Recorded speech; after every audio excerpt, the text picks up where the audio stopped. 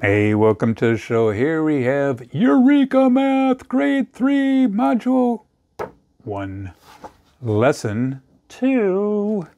All right, let's get right into it. The Lesson 2 application problem. Here is our story problem. We need to read this. It says, Jordan uses 3 lemons to make 1 pitcher of lemonade. He makes 4 pitchers. How many lemons does he use altogether? First of all, why is Jordan making so much lemonade? All right, he's going to have a sugar high unless he has a lemonade stand. All right, let's get back to the story here. 3 lemons to make 1 pitcher of lemonade. So here is a pitcher. We need to draw this out. So I'm going to draw a pitcher. This is a picture of a pitcher. And then 3 lemons are in each of those. And then how many pitchers does he have? 4. So I need to draw 4 of these.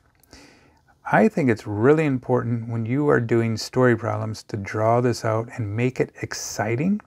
I did not like story problems when I was younger, and I did not know you can have a lot of fun with them. And so when I started just having fun with the pictures, it made it more relevant to me. And then I started understanding the story problems. Also, take story problems little by little, step by step. Okay, whatever you got to do, just draw this out. He makes 4 pictures. Pitchers. How many lemons does he use altogether? So we have 3 here, 3 there, 3 there, 3 there. If you want to add those numbers up, you can. If you know how to do multiplication, you could do 3 or 4 times 3. Or 3 times 4, it doesn't matter. Comes up with the same answer of 12. So how many lemons does he use together? We'll go right here. Jordan uses 12 lemons. All right. I hope Jordan invites me over to have some lemonade with him. I don't know if you can see that bottom sentence right there. Jordan, oh my goodness. Sorry about that. My grammar's off today. Jordan uses 12 lemons. And I know the handwriting teacher out there, I bet she's probably like, hey, you need to work on your handwriting a little bit. All right, yes, I do have chicken scratch. Okay, use the arrays below to answer each set of questions. An array? What's an array? I like that in this book. They don't really, I would like to have a little more explanation in this workbook. Anyway, I guess that's my job. An array, this is what it looks like. There's an array, here's an array, here's an array, there's an array. It's basically a visual representation of what multiplication looks like. Later on in the book, they are going to, let me see if I can show you here. They're not going to do the pretty animals there.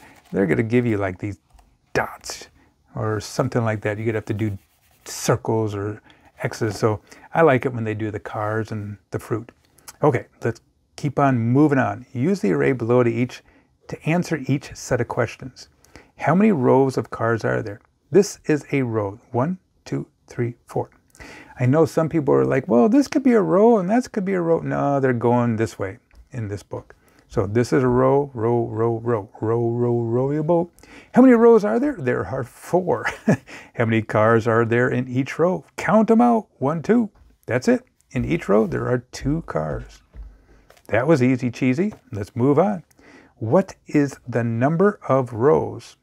Again, all right. They're changing the terminology. Right here, they said how many rows. Now it says what is the number of rows? Okay, so we count. We have 1 row, 2 rows, 3 rows. 3 rows. What is the number of objects in each row? So again, they changed it. Here they said cars. Now they're saying objects.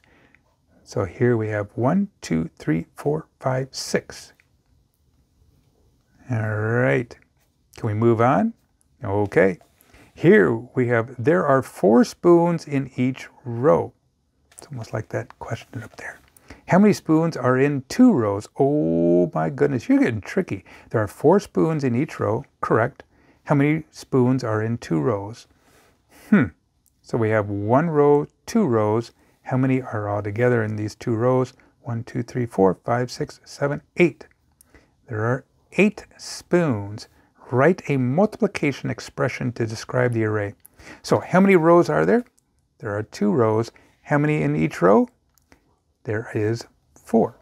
So 2 times 4 equals 8. Again, with my chicken scratch here. All right. So please write neater than me. It's important to write neat in mathematics so you don't get goofed. You know, people understand what your numbers are. Especially, I have students, they'll write a 0 like this. It's like, oh my goodness, is that a 6 or is that a 0? All right, so write neat. There are 5 rows of triangles. Well, I'm going to check it out. I always want to check these out. 1, 2, 3, 4, 5. Okay. How many triangles are in each row? 1, 2, 3, 4. 1, 2, 3, 4. 4. Write a multiplication expression to describe the total number of triangles. So again, how many rows are there? There are 5 rows. How many in each row? 4. 5 times 4 equals 20. Okay? Is there another page here? Lesson 2. Yeah, I guess we have 2 more pages. Okay. Are you sure we have 2 more pages? Yeah, I guess we got 2 more pages. The dots below show 2 groups of 5. Okay, here's a group, and there's a group. Redraw the dots as an array that show 2 rows of 5.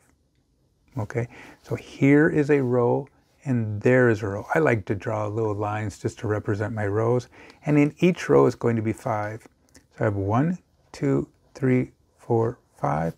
1, 2, 3, 4, 5. Compare the drawing to your array.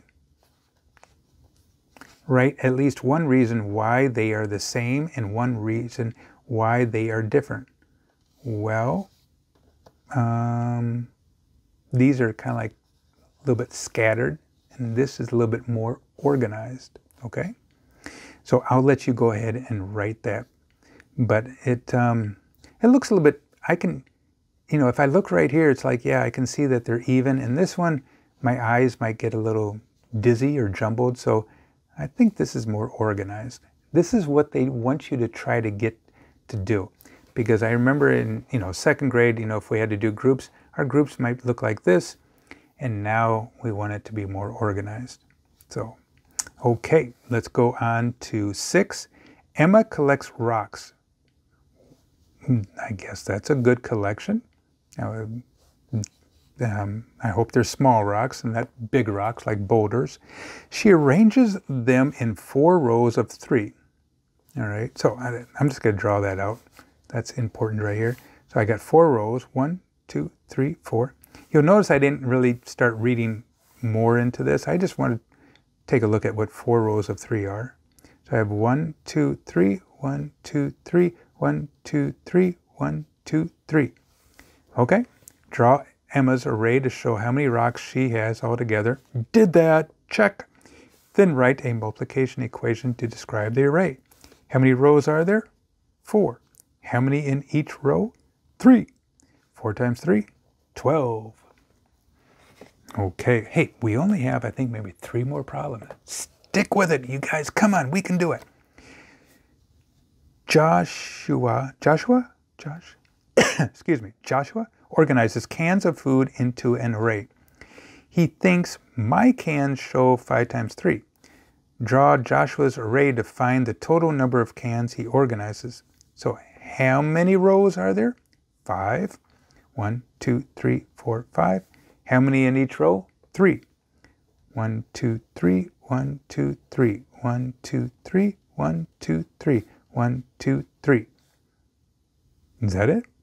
I guess you could have made cans instead of circles. Yeah, that would have looked better. Okay. Go that way.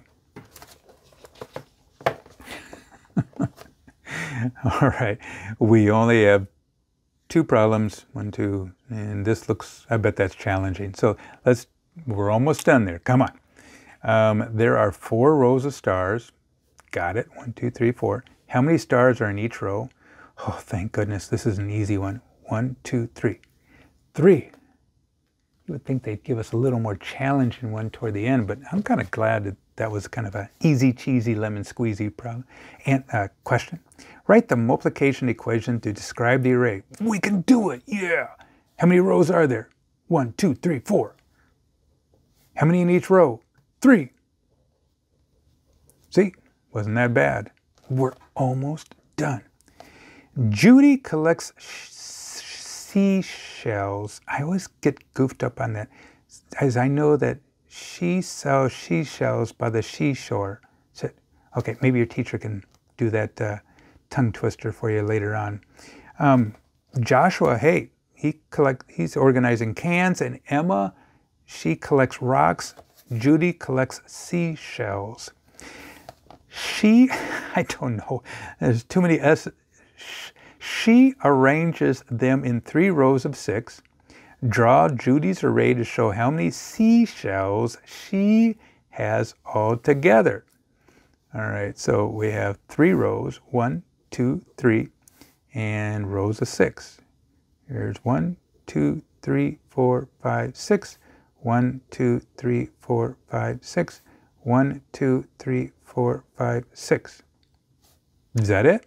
Then write a multiplication equation to describe the array. Array, yay. Okay, how many rows do we have? We have 3 rows. How many are in each row? Right there, 6.